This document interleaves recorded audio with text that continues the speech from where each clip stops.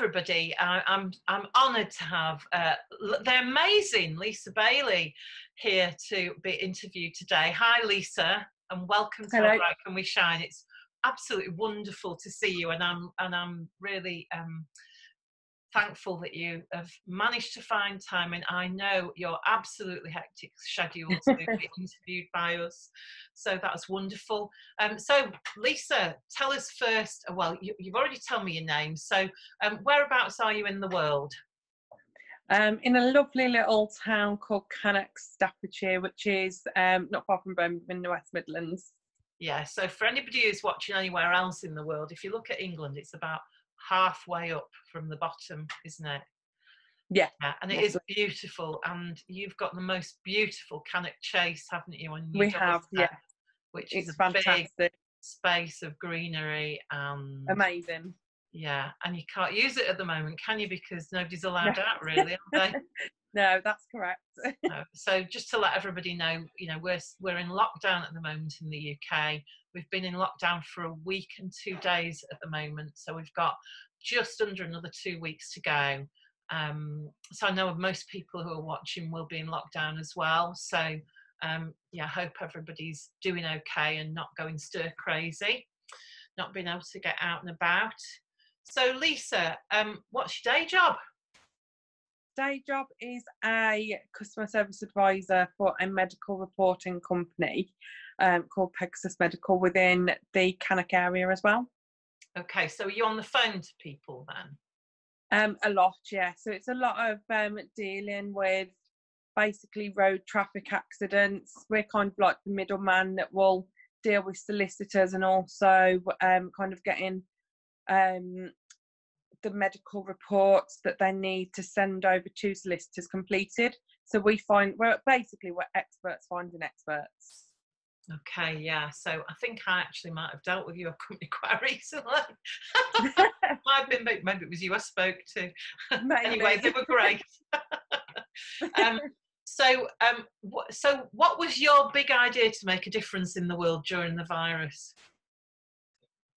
For me, it was the Shine a Light to Fight Coronavirus, which is basically shining a torch, a candle, fairy lights, anything you can find that isn't going to be harmful, such as like lasers or industrial torches. They're not really advised to be used at all. Yeah. But for me, it was just to go out in your back garden, shine that light on Friday the 3rd of April, up towards the sky, and just take a moment to think of those that we've lost around the world to coronavirus. To take a moment to think of those that are still fighting the virus. I mean, on a daily basis, it's going up absolutely terribly. So it is to take a moment to think of those that are fighting it as well. But not also that, to think of all the key workers, carers. I used to actually be a carer myself back in the day. Going back about 5 years ago. So it's to think of all the carers, to think of supermarket staff, to think of the brilliant NHS and the fantastic work that they're doing to keep everybody going at the moment with all the medical supplies. And also just people that you might not think of, like bin men and, kind of like the lorry drivers that are driving all of the medical stuff around, delivery drivers. Literally just everybody that's keeping us going at the moment. I just wanted to take a moment to celebrate them as well. And that's at, is it 8:30? Is it, or 8? Yeah, 8:30 on Friday. On Friday evening, but it's not. Oh well, we're gonna. I nearly gave the game away then. But let's go through it bit by bit. So how did you decide that you were going to do that then? How did you kind of let people know about it? Back in when we had the Paris attacks a few years ago, I actually did an event for that as well called Shine. I think it was Light a Candle for Paris. Yeah. And with that, I just kind of got a load of shares together and got people to light a candle for the Paris attacks. That didn't do as extraordinary as this one has. This was on Facebook, yeah? On a group? It was, yeah. Group, yeah. That also got a fair few thousand followers. I think I've got up to about 3,000 within 3 days. I didn't give it as much time, but it was quite a cool group when I made it. Yeah. And I just kind of sat there. So it was going back about 5 days ago, and I sat there like talking to my partner, as you do, and I was just like, I want to do something different. And she was like, what do you want to do? And I was like, I just want to do something different. I want to be able to do something that's meaningful, that people can like remember. And she was like, well, like what? And I was like, well, like the candles, but I'm just not sure what. So I was like, maybe shine a light. And it just literally come from there. And within probably 5 minutes, I'd made the group. I'd started adding close family, saying, do you think this is a good idea? And they were like, do it. And it literally just that night, I think by the end of that night, I'd got to probably about just under 1,000 followers, members, should I say. And the next day I woke up and it was just crazy. That's absolutely unbelievable, isn't it? It went viral. Absolutely. Isn't it? Yeah. So, and have you kind of thought through why it's been so successful? What is it about the group that makes people kind of want to join and do that? One, I think it's kind of the thought that's gone into it. So just taking a moment to think of everybody. I mean, we've had the fantastic clap for the NHS, which was brilliant. Yeah. The people around my area, they were all outside. And I think with something like that already being done, people haven't thought of the people going through it, the people we've lost. I do think that is one of the most important things at the moment, because you have to take time for the people that are, you know, dealing with it day in, day out. But not only that, I think it is the group itself. There's such amazing people on there. I mean, I have people on there that are going through it, that have lost family members, and they'll literally come on there and talk about, I've just lost a family member. We've got obviously NHS team on there, and they share little photos of them going to work and fighting obviously fighting it daily, what they're doing. And it is just amazing. It brings everyone together, and people feel that they can share absolutely everything on there. And it has been so heartwarming to see some of the stories. It has, and some sad stuff as well. But in a mixture, haven't there, of good, bad and positive, and just it's like a place where people can go and kind of just be and connect with other people, isn't it? Absolutely. It's been phenomenal. I mean, I set the page out originally just to be for the event itself. I never expected it to be what it has turned out to be, and it has just been absolutely amazing. Like as I said, some of the stories that have been shared on it have been mind-blowing, and for myself to see it go as quick as it's gone, it has just been crazy. But it's been the most amazing thing that I think I've ever done in my life. I'm so amazed by you. It's just wonderful. How are you coping with moderating it all? Absolutely, to be honest, absolutely fine. I've got such a fantastic team that I've got currently. A few people that are family members that are on there that are helping me. I've got a couple of other people, one guy from the Netherlands that's helping me, and another guy that when I first actually created the group, they just kind of come to me and said, I can help you be a moderator, I can help you be an admin, please, if you need any help, contact me. Oh, lovely. And when I seen it go as soon as it did, and it got quite busy, I was like, I need your help. And everybody on there, we've just been absolutely fantastic. There's a few of us that are working kind of 9 till 5 during the day, that other people will take over and do the best they can. And then in the evening times, you find we all come together, and it's just been phenomenal. That's amazing. So so go on then. What's the number that you're up to of people at the moment? I think currently, just before I had come onto the live, it was just over 309,000 members. Oh my goodness gracious. That's it's crazy. Yeah, that is just so great. I'm so pleased. So the impact is all about just giving people a space to be and to share and to say the things they want to say that are sad or positive or praising, isn't it? Yeah. So how are you feeling about all this? A bit of a pinch me moment, to be honest. It's just been, I think sometimes I kind of sit there and look at the group and I think, oh, I haven't done that. And then sometimes I'm sitting there, like, there was one post in particular that was shared today, which is one of the members sharing a picture of my face saying you're our hero. Thank you for this amazing group. You've got 300,000 followers. And I seen that and I thought, oh my God, that's me. And that's when it kind of started to dawn on me. And it was just absolutely amazing to see that. And I was like, wow. So I am starting to get there now. But I think until the actual event takes place, I think it's just going to be one of them moments where it's suddenly like, oh my God, I've done this. Yeah. And it's just crazy to think that I've done it all over the phone as well. It's just everything that I've got in place ready for the event. It's just been absolutely amazing. That's fantastic. And so what's the very best thing about it for you? What's the most thing that you like?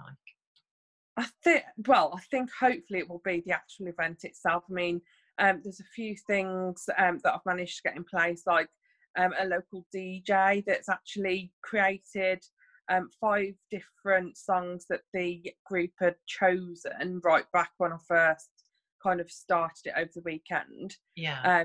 She's then managed to get all of these songs into one for like 5-minute kind of mix. And today that was sent over to me as a little kind of tester, and I was so brought, like my emotions were all over the place.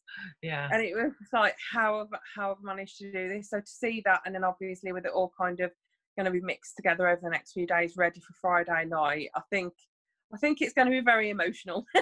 And is it going to be a Facebook Live? Hopefully.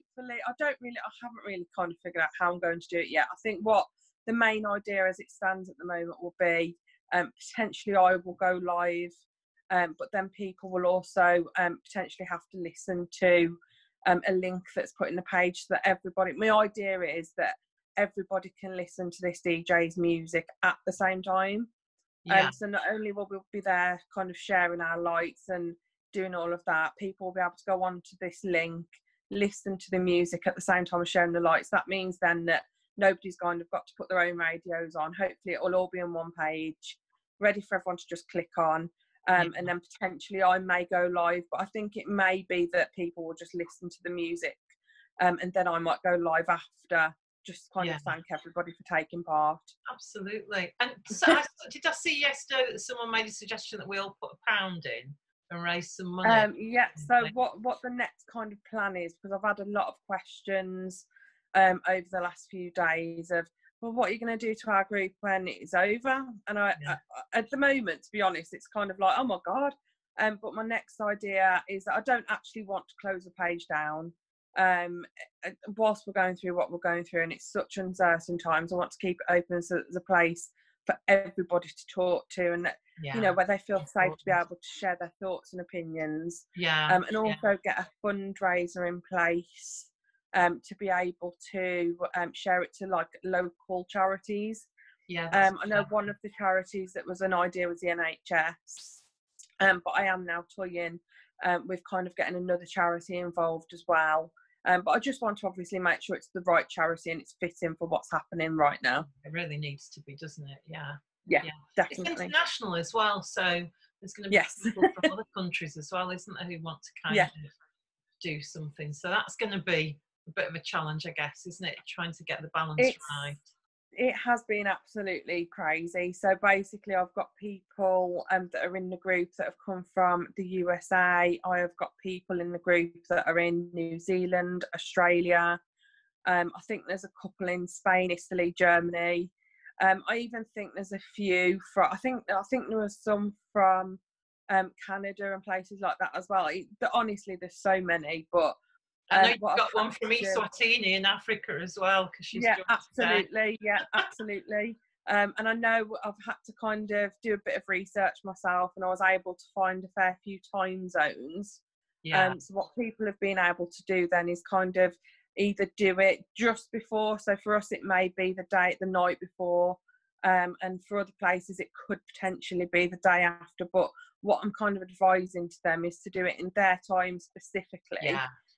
Because at the end of the day, it can all be kind of merged and put together, and fingers crossed, it can all be shared. So hopefully by next week, I can be able to share something that everybody's been involved in, and I'm really hoping that it'll be such an amazing turnout. So we're going to video ourselves doing it then? Is that it? The idea is that everybody, I've not shared it yet because I've been so crazy, but the idea is that everybody will share their own little snippets. Yeah. If I can, I want to actually get somebody that then kind of put it all together for me. And then I'll have kind of like a good kind of, I don't know, maybe a 5-minute video of clippets of everybody doing their little thing. So a few will be randomly selected from the page, and that's my idea. But I think I've just got to get to the event first and then say, right, now I can do this. Well, there's 9 of us isolating here, so we'll all try and go out in the garden together. That's fantastic. Yeah. Wow. And shine our lights up into the sky. Definitely. That sounds brilliant. So it sounds to me like you're pretty driven to make a difference in the world. Yeah, definitely. Yeah, and so you told me about the when there was the Paris bombing. So any other things that you've done that make a difference? I wouldn't know. I'd say they're the two that I've got most success out of. I mean, back in the day, I did a oh God, what was it? Kind of like a bungee jump. That was for a charity. That was going back now when I was, God, I think I was around 18, 19 years old. And I did that for an anemia charity and raised quite a bit of money for them. I think it was a couple of £100 back then, but for them it was amazing. That was braver than I. Oh God, it was a very scary event. That was. And apart from that, I do like to try and raise money for Alzheimer's. Yeah. Because I lost my nan a year ago to Alzheimer's, so I do like to do a lot for them as well. Yeah, my father-in-law passed away from Alzheimer's. Yeah. So yeah, it is an important thing. We need to cure that, don't we? Definitely. Absolutely. And I think they're on the way to doing it, aren't they? So it's brilliant. Yeah. Yeah. Good work. Definitely. So you've told me about because my next question was going to be what are you going to do with this amazing group of people next, but you've told me about that. So I'm going to be interested, but I know you don't have an answer to this yet, but I'll be interested to know if there's a way that you can, if they're going to stay together afterwards, after this is all over. We'll see what happens there. Yeah. So one of the things I wanted to do is to find out how the How Bright Can We Shine community could help you with this. What can we do to help? I think for me personally, it would be that everybody can share the story. I mean, we've all got family, we've all got friends that are everywhere within the UK, maybe even potentially the world. Just for everybody to keep sharing for me, keep talking about it over the next couple of days. Inform neighbours, friends, if you've got them on text message or WhatsApp groups. I know a lot of people these days do have like their neighbourly WhatsApp group or something. There's so different platforms, aren't there? Absolutely. And for me at the moment, the most important thing is to get so many communities, neighbourhoods, everybody involved, just so that we can get as much out of it as possible. And that is to bring everybody together for 5 minutes of their time. And just hopefully make something amazing, and we'll have obviously a few photos and things of that to be shared around as well. Sounds absolutely brilliant. Yeah, delighted to do that. So what I'll do is I'll put a link to the Facebook group in our in the interview, and I'll probably try and post it on our Facebook page as a story soon before that as well. Yeah. Perfect. Absolutely wonderful. So I'm very excited about it. I'm kind of looking forward to it. I live right on the edge of a village, so I'm going to have to kind of walk around the side of my garden to see if other people are shining their light into the sky as well. Definitely. That's what we're going to be doing on Friday night at 8:30. So Lisa, it's just a joy to have spoken to you. Thank you for being such an inspirational person. Thank you very much.